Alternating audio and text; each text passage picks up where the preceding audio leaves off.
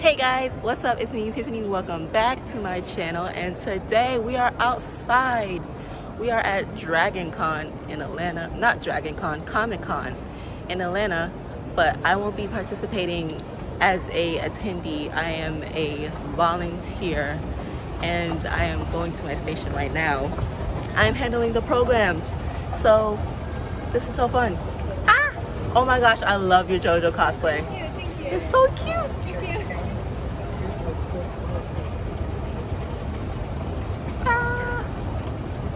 This is so fun. I just shocked myself. This is honestly the most funnest thing I have ever done. I'm working for 3 days and I love your skate cosplay. I feel like I'm just gonna be saying I love your cosplays all day, and I honestly have no problems with that because there are a lot of amazing cosplayers here and their cosplays are so fantabulous, and I love everybody's cosplays. Right now I am looking for where I'm supposed to be because I'm completely lost and I don't know where I'm supposed to go. So this is so fun. It's not fun, but it's fun, and I'm just like I will check back in with you guys once I find out where I'm supposed to be because I'm so confused and I don't know where I'm supposed to go. Update. So I found my room. This is where I will be playing anime for you guys. This is my anime room. This is I got y'all. This is Epiphany's anime room, and I will be here all day. Literally all day. So let's go see what animes I'm going to be playing for you guys. So these are the anime that I'm going to be playing for you guys: Tiger Bunny, Death Note, Vampire Knight. If you know, you know. Burn the Witch, Zetaman. I have not watched that one, and Castlevania. Castlevania is being played tonight. And we're back. So, update, I figured out how to work the DVD player. I know how to work a DVD player. I'm only 24. I know how to work a DVD, but they showed me how to work the DVD player. And we have the DVDs, but we're only missing Death Note. So I'm not sure if they're going to change it or if it's going to turn up, but we do have the other DVDs. We have Tiger and Bunny. Don't know what this is. Burn the Witch, Zetaman, and Castlevania. These are the animes that we will be watching today, and I'm low-key excited because I have not seen Castlevania. Like, I've seen clips of Castlevania on Twitter, but I haven't actually picked up Castlevania at all. But Zetaman, I have not heard of at all, nor did I hear of Burn the Witch.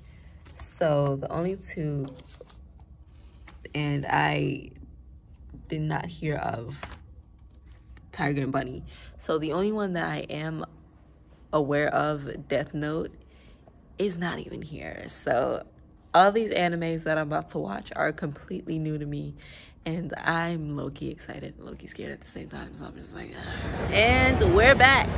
So I just left from my panel and it was so great. But guys, look.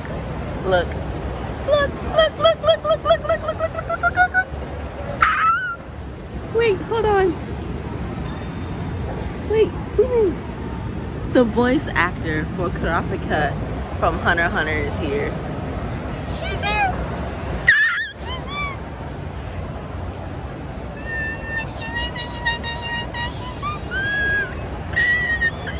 I'm freaking out.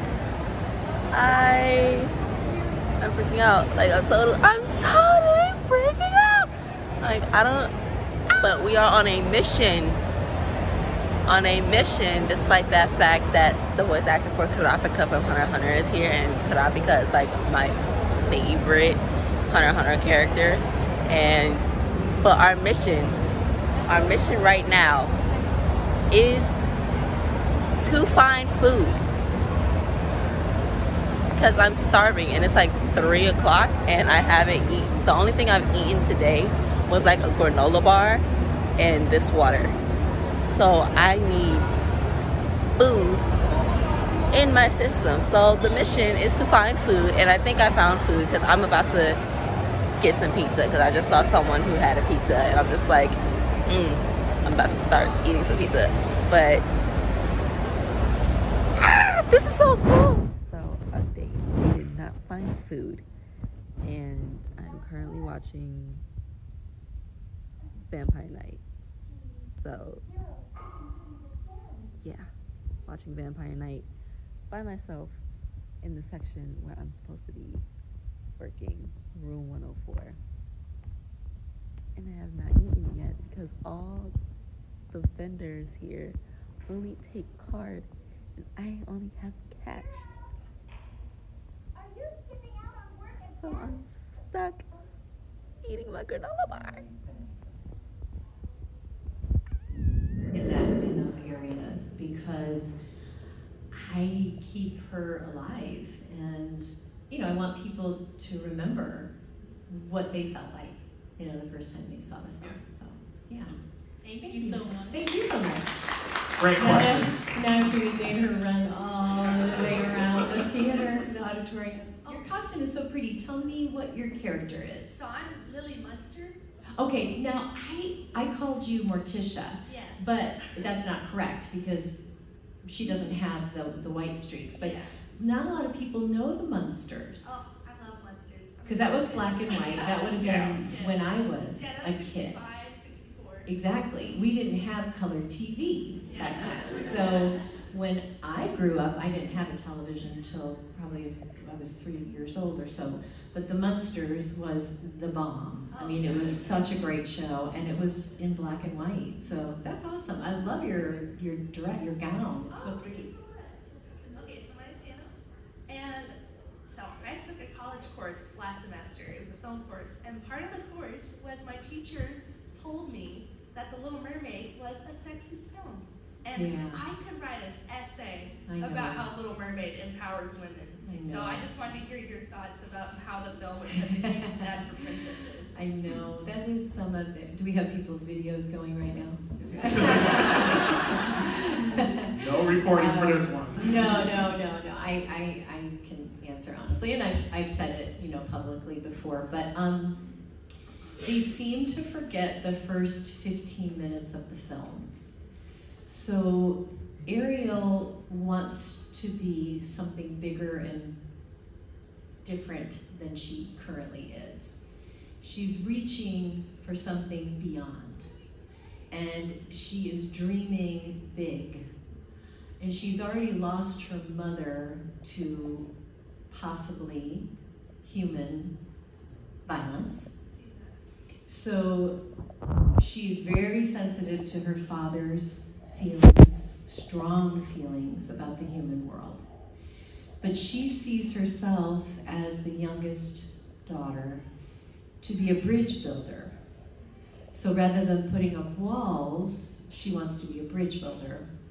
So she wants to connect these two worlds because she doesn't see the violence and the danger that she has experienced when she goes to the surface. She sees the joy and the love is what she has experienced. And just the excitement of new and different things and the curiosity fascinate her. So that is what Part of Your World is about.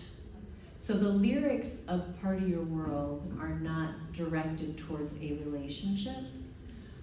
They're directed towards her internal passion and desire of wanting something more. She doesn't know what that is, but she would like to explore that. Hence, the prince enters the picture, and she saves him. So she's not rescued. She's a rescuer. But again, she's a bridge builder, and she sees the opportunity. Obviously, I've thought a lot about this. So, no, but because of the trauma of her mother's passing, she sees a human in the same position that her mother was in, and she has the opportunity to rescue. So she does that. So what she falls in love with is not necessarily a handsome prince as much as here is a way that I can love someone different than me. And what does that look like, and how do we explore that? So those are the first minutes of the film that I think get forgotten. But again, we have to understand Ariel was 1989. A lot of you weren't even born then. So things were very different for women in 1989 than they are today in 2023, thank God. So we have to see the sequence of growth that happens for her.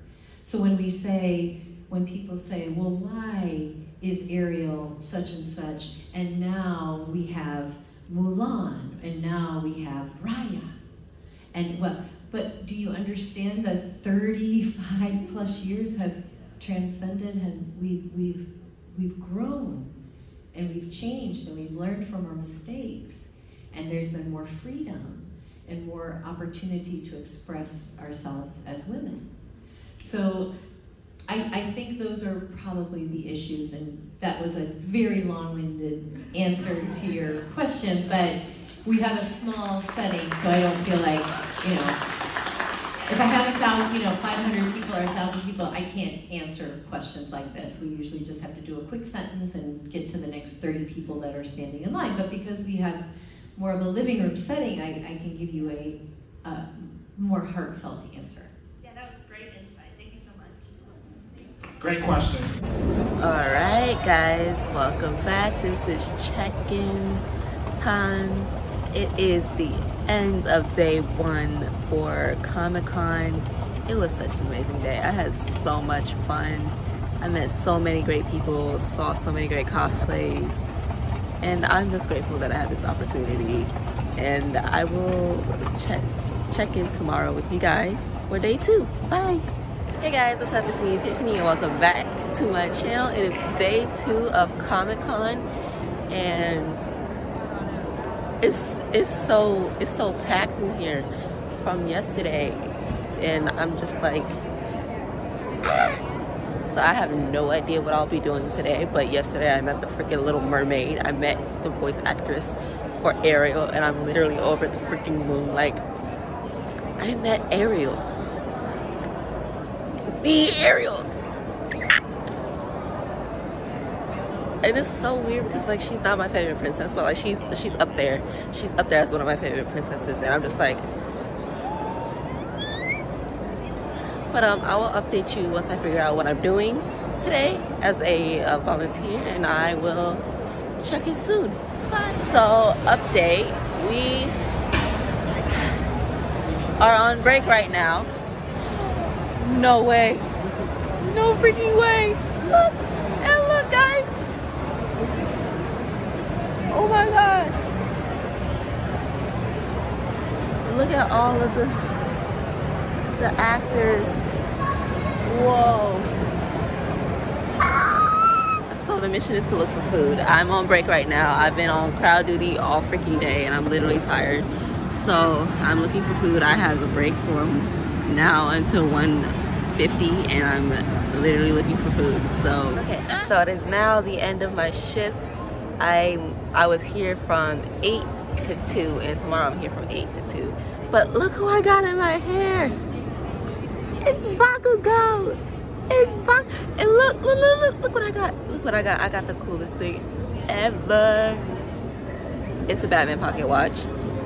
It's a Batman pocket watch. Look, if it would open. Hold on. Ah! And I also have these comics. All of them for $10. $10 freaking dollars. Now I'm just waiting on my ride to show up, and it is the end of Comic-Con day 2. I did crowd control today, so I wasn't really roaming around as much as I was yesterday. But other than that, I really, really enjoyed day 2. So I will see you on tomorrow for day 3, the last and final day.